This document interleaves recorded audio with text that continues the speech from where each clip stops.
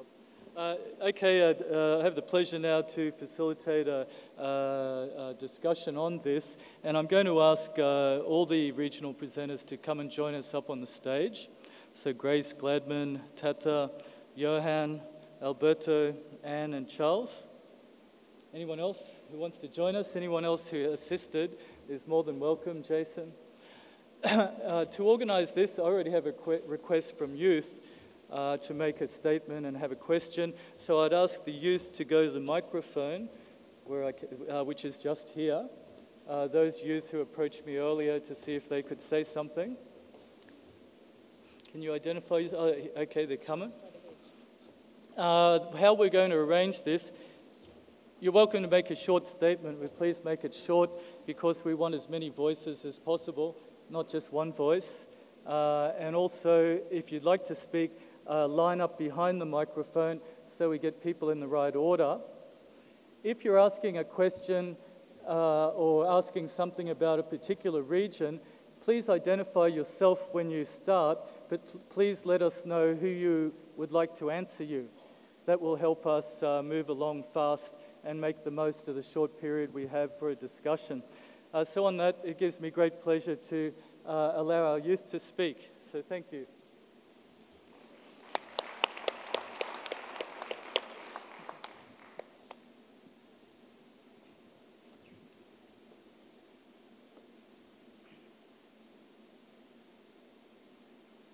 Well, firstly, I'd like to pay my respects and acknowledgements to Larrakia people.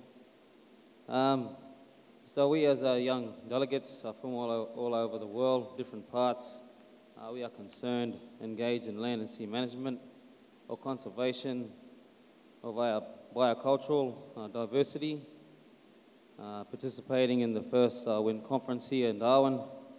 We collectively envisage the value of wind, the World Indigenous Network, as an empowering and collective forum and a platform for networking and forging solidarities and among young people, elders as well, just to exchange experiences, our knowledge, our stories, and our collective concerns, as well as meaningful space for capacity building and to encourage and support future actions.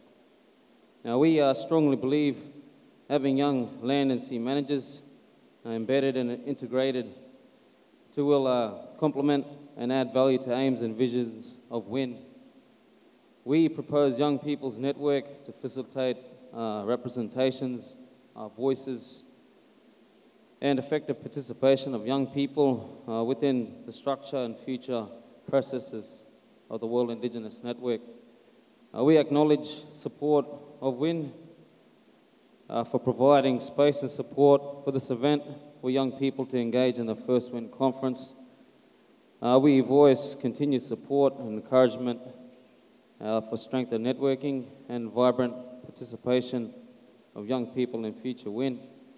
We believe actions and participation of young people during this WIN shall leave a lasting legacy for future WIN.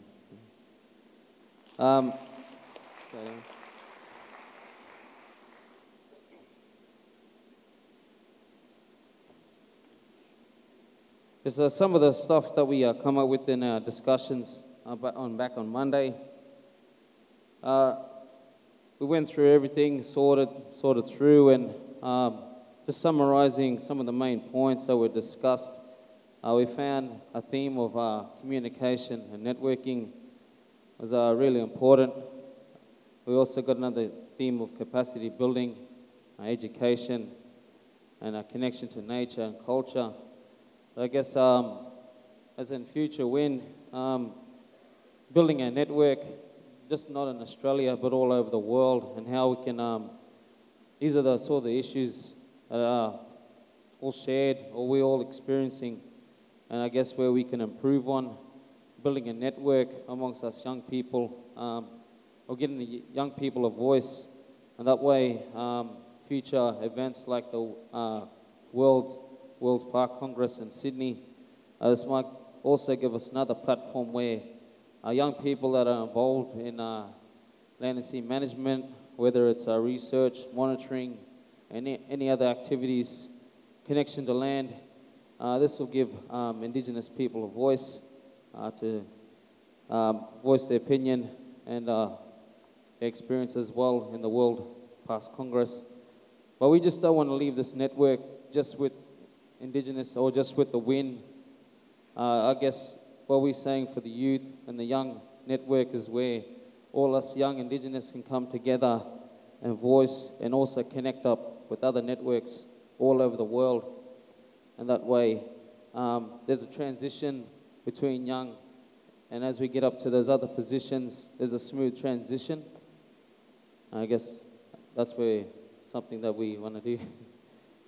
I don't know.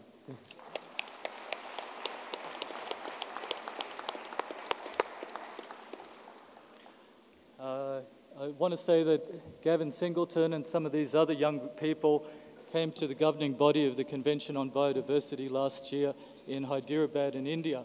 They spoke to 14,000 people. They spoke to every government on earth. And to see somebody from back home in Queensland, I was deeply moved to hear the voice of our youth at an international meeting. It moved my new boss to search for funding so that we can have a strong youth movement inside the Convention on Biodiversity, so their voices are heard at every meeting that we have from now on. And I was deeply moved when I met them and saw their good work in India. So thank you so much, guys, for that. Do we have some... Do we have some more people who'd like to make some comments or ask some questions from the people we have up on the stage? We have a few minutes, and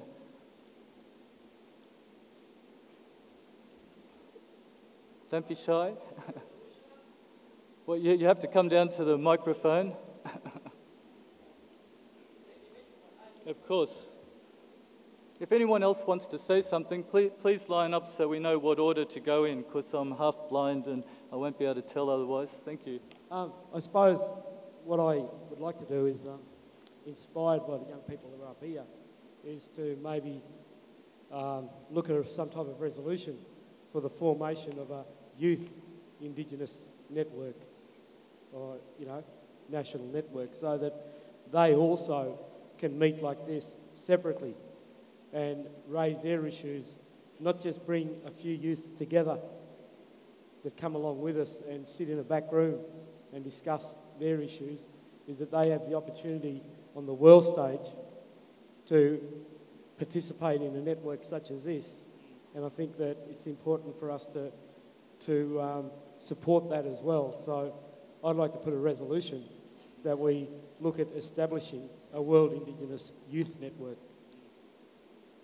More importantly, I think it's about intergenerational support. I think youth can only learn from elders, and if elders are shorter here, which there are, and we couldn't afford to bring elders along, but elders have to be included in that process as well. There is an initiation process in regards to how issues are brought forward, and that has to be really focused.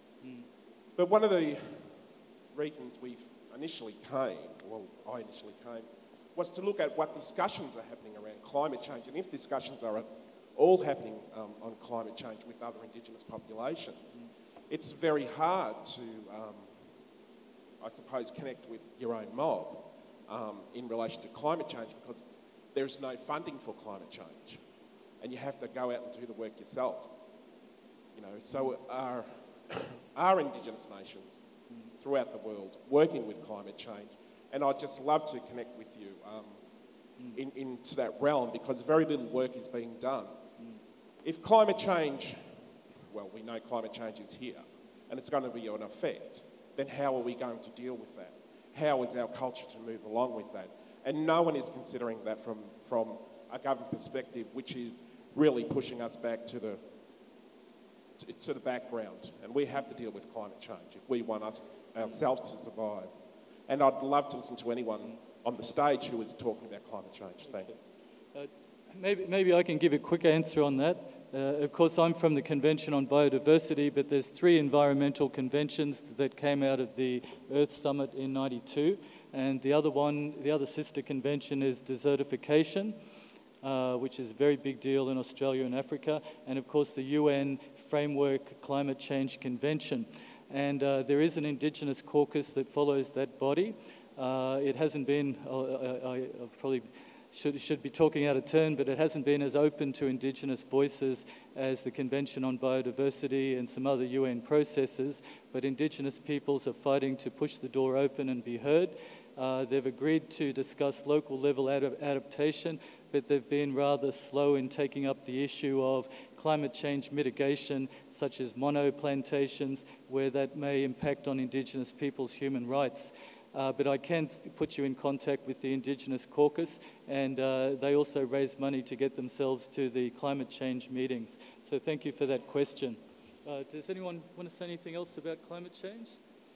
Any other questions? I see we have some more people waiting, so we'll keep moving. Thank you, my brother. Maukri.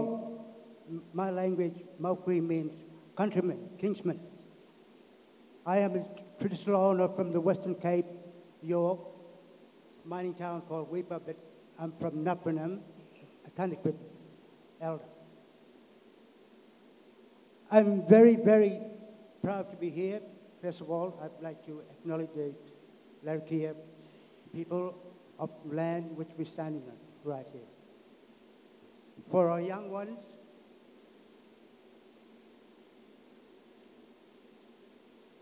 they're our future intergenerational equity.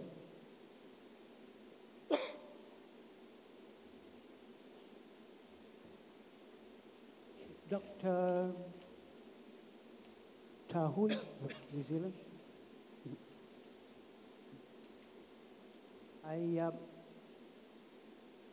There's another one. I'm just quickly going to run through quick notes that I've written down, then follow through later on. The first one was, I'm a bit short here, excuse me. Corporate social responsibility strategies, envisioning alternatives, biophysical limits on nature, and of course, Doctor, as you said, maybe some institutional support.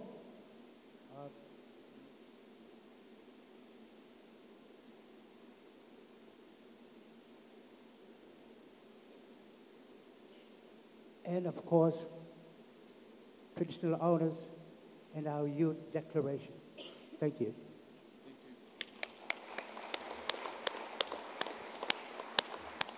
I think a very interesting point as we pursue funding to make this network enduring, and maybe we'll consider the private sector, so the issue of corporate responsibility has to be foremost in our minds if we're going to think about the private sector and getting any funding in that direction. So thank you very much for that, my brother.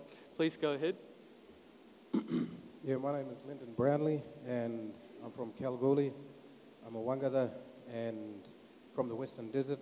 And I just want to say thank you to the Larrakia people for allowing myself to be here to represent my people, and also for inviting the rest of the delegates to be here from around the world. I just want to say that I've really enjoyed the conference, and I believe that there's been quite a significant amount of work that has been put into setting up the conference and the organizing. And all I can do is congratulate you all on a good job. There are going to be things that we pick up, and there's no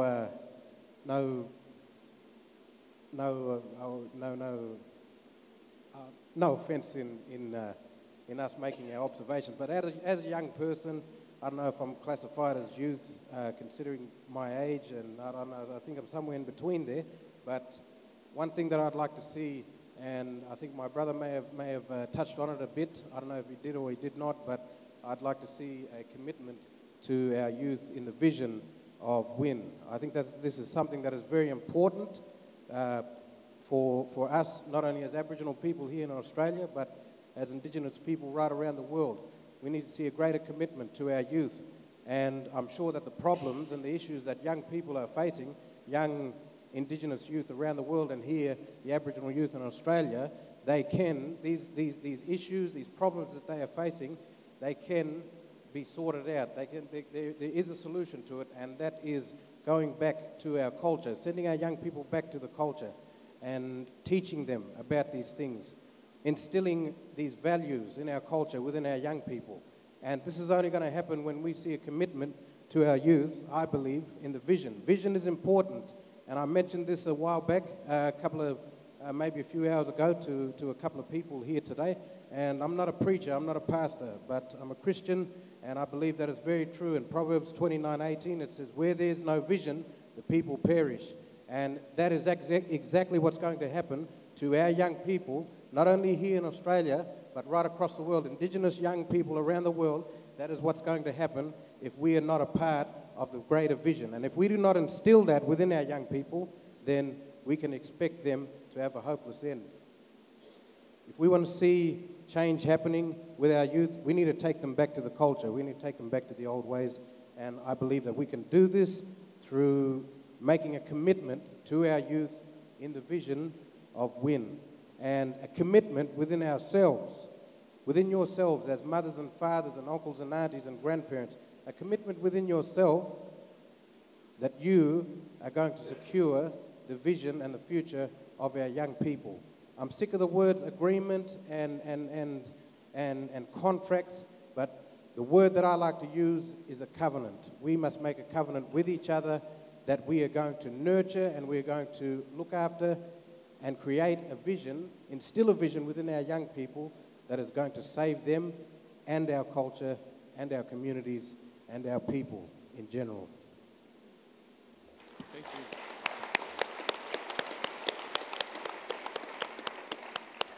I think it's been good to have some voices of youth and know there's support for youth. Also, the role of our elders and intergenerational transfer has also been emphasised. Before I hand to you, I also like to welcome any elders in the room as we come to the end of our discussions. Please let us know if you'd like to say a few words before we finish. And while you're thinking about that, I'll hand to our next speaker. Thank you. Thank you. Firstly, recognition to the Larrakia people again. They've allowed us to stand here and talk over the last 3 days. My comment is, I suppose, to all of you guys up on stage there is, I wanted to make this in our own delegation here in Australia. When I was looking through the vision and the aims of the WIN network, what I seen was it was a great opportunity for information sharing and opening up of communication channels between Indigenous people all around the world. What I didn't see was the next step in the vision is this going to be a platform for raising issues and defining recommendations at the international and national level? And does that need to be stated within those frameworks and the vision itself?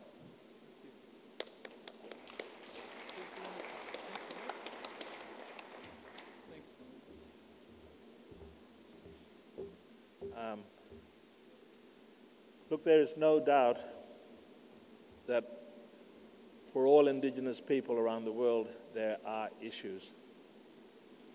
So I think if we look at what we're dealing with here in terms of the purpose of this gathering, in terms of what we can take away here, there's a couple of key issues that we were dealing with.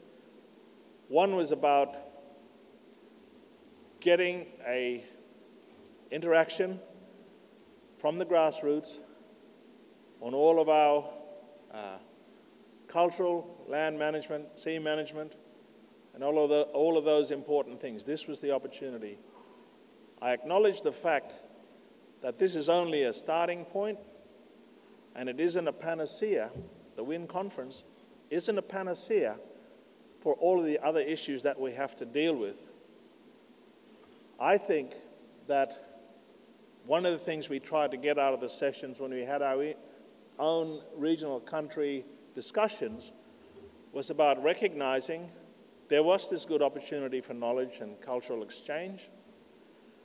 And then how do we then move forward if we recognize there is value in interacting with all of our international brothers and sisters, all of our inter-regional brothers and sisters around the common interest that we have on the basis of us looking after our country. So look, we could probably go through and talk about the number of issues that each of us face. The common link around us as Indigenous peoples around the world, there is a common thread in terms of our socio-economic circumstances. And so I kind of think, yes, we can preach to the converted around our issues, but we've got a limited time here. We want to take the opportunity, if we recognize that there is value in interacting with each other, for the shared knowledge stuff, and how do we, moving forward, create the necessary structure to do that. What are the more pragmatic issues that we have to face around resourcing and support if we want to continue to do this? People have expressed concern that they are wanting to ensure that it is a grassroots-driven process, and that's great. We do require a secretariat support, somebody to push and drive things, otherwise we'll have a million things to deal with and nobody to do it. So structurally, I think what we require is some steps in terms of what do we do to take advantage of our interaction if we want to do this in the future, and those other issues. I spoke a little bit earlier about my views around, and not that I'm speaking for the government, but I could pretty much guess that the Australian government does not intend to host future events. There are different considerations. I believe that all of those countries around the world, if you can link this to the important issues for Indigenous peoples and all those other issues, then there ought to be a wider focus around getting support for this network, for this interaction of Indigenous peoples and their values and their views. So the question is, we have a ticking clock. We'll all be out of here when? And so we can't deal with every single issue that we have in the limited time that we have. So what I would like to suggest is that what is the future things that need to occur? And I hope our guests and other people around the place agree that what is the actionable, what is the things that we need to do from here on in. Thank you.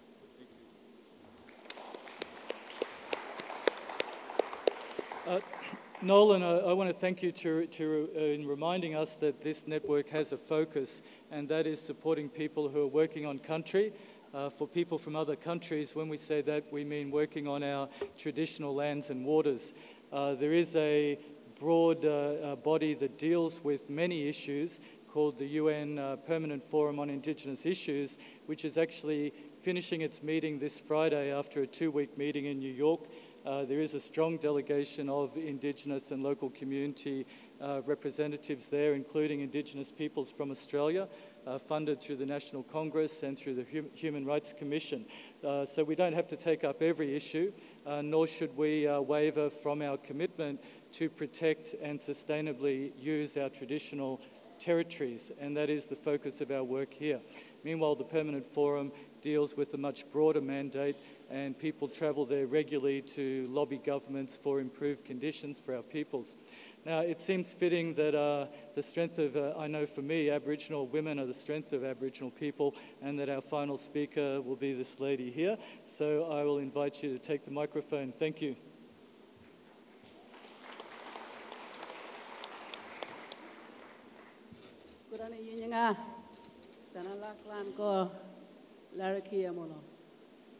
Good afternoon, everybody. I'd like to acknowledge the traditional owners who are the Larrakia people.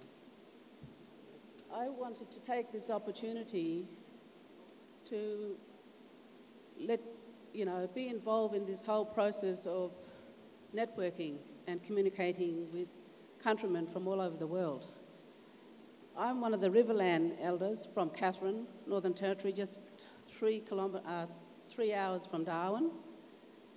And I just wanted to raise the point that what I would like to see and what the solution that I would like to see for for my people is a fair and just process. I don't know if you guys have been part of the NAILSMA discussions, but we talked a lot about water. And where I come from, we have vast amount of water throughout the whole year. Spring waters, billabong, rivers, the lot. And throughout that process of communicating and consulting, you know, the only way we can make changes, countrymen, if we all work together, if we all be a part of this process of change to address the processes and procedures in Indigenous way, in our way, for our people. That's right for us. That's right for our country. I understand we rely on government, but the only way we can go forward is by bringing that change and continue to fight for that justice. Continue to fight for our rights and continue to get that recognition which we are still fighting for. You know, we're so far behind. We need to bring that change, and the only way we can make that happen if we address those bureaucratic, those statutory requirements that's there that dictates to us. We don't have a choice. Until I see that choice of freedom and justice, so that we look at things 50-50. In regards to the water of my region, it was 80-20. Now, where's justice for us? We need to keep on fighting for our, you know, those rights that we are entitled to. And not give up. Don't give up hope. We can change it. We can do it together. Let's stay positive and be focused. Don't think about the negative things, because it's always going to be part of our lives. Let's just let it be dormant there. So through our people, throughout the world who represent us, thank you, and I'm very proud that you were here. And I've had the opportunity to take part as a bush person from the bush, a nobody, but I know that with resilience, we can do it, we can make it. Thank you.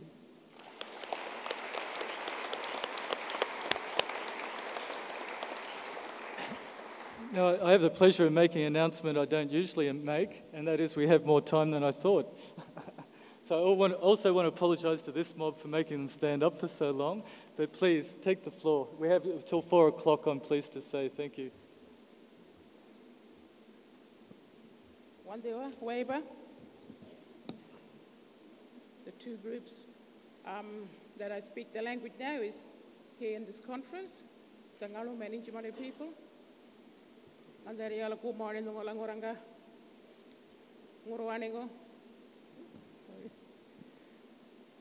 Nguruaning Larika and Ngoranga. Thank you, Larika people, Larika family, for welcoming us and allowing us to stand in your country. My name is Tutsi Daniel, and I am an elder.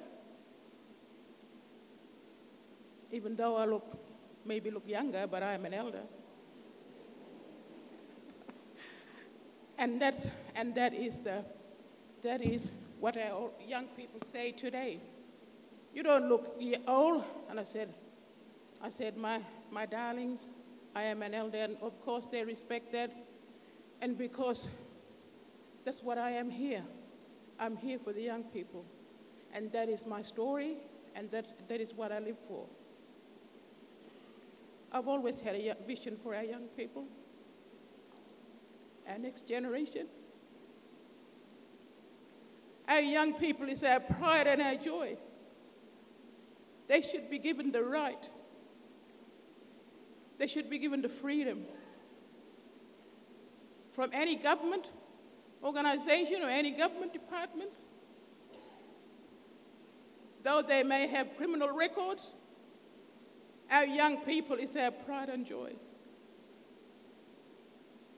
We are glad and honored to have our young people working on our land, on our country. They've been given that privilege. They've been given that right through the smoking ceremonies, through the Dreamtime stories, by their grandfathers, by their grandmothers, by their great-grandfathers and great-grandmothers. They have been given the rights to work, to be taught how to be a good bush gatherers, bush hunters. When I was young, I was told to be a good bush gatherer. I was told to gather ngagongale. By my grandfather, I was told to go and collect bush onions. And I was tested. If I showed him and I only gathered a few bush onions, then he would tell me to go and get some more. And now I know why he was teaching me to be a good bush gatherer. So our young people that are working on land and sea and country, we want to be proud of them. We want to be with them as an elder. We want to uphold them and tell them, yes, you go forward. You show the people, you show the white people, you show the government situation, the people that once thought that you couldn't do this, but you can do it. And you know, it's our pride and joy. We have to give them praise.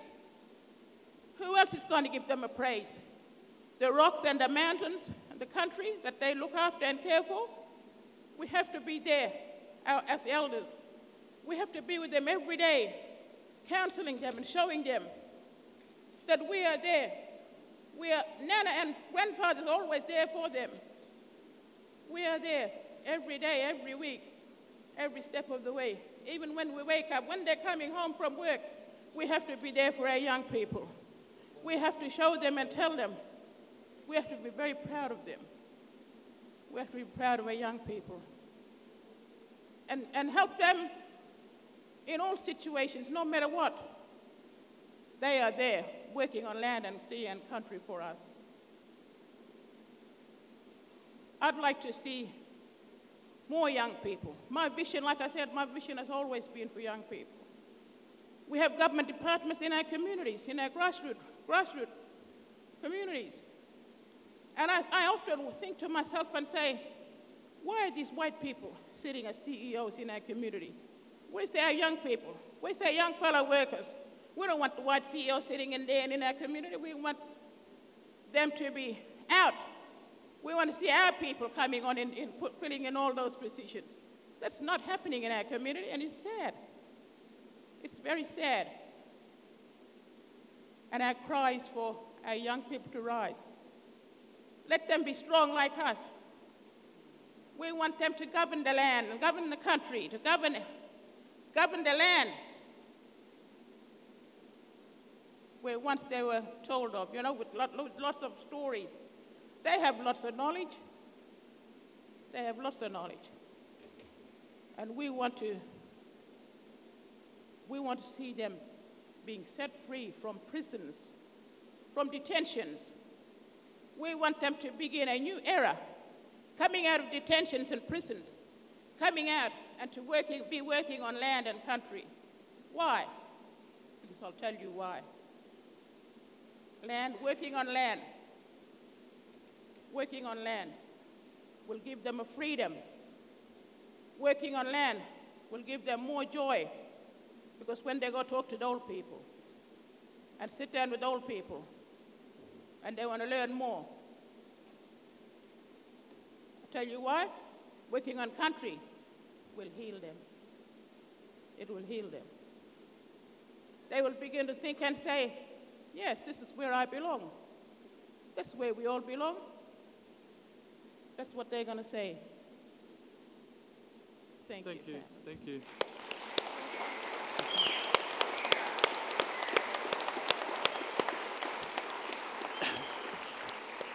Sorry, the lady here with the white slacks on will be our final speaker. Please take the microphone. And thank you for that very powerful message about our identity and our country. Thank you.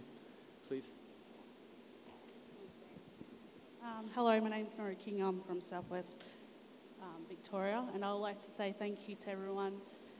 And I enjoyed coming here to listen to all your stories, and I'm definitely going to take that home and share your stories with my people, and thank you so much.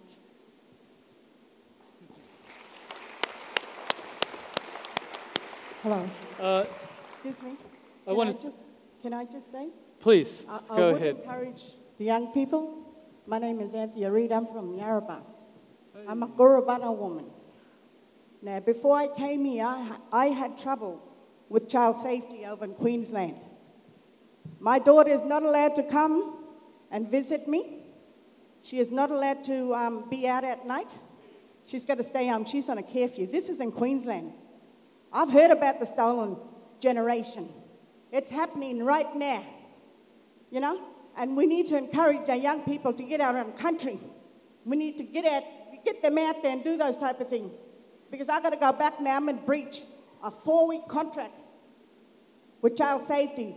And the organizations that represent us there, they said my daughter wasn't even up on that list. Now, when I go back, I'm in breach of that contract. But I tell you what, I'm very glad I came here. Because I got strength from all you people here. And I'm glad for that, but I'm going to go back and fight them. They telling me my daughter cannot take her children. They went out to the police station to take my children. We only had half an hour. Half an hour. And by me being here, I'm in breach of that contract. I need support. I need help. We need to help our young people. We need to encourage them. We need to give them their life and their livelihood back. Thank you.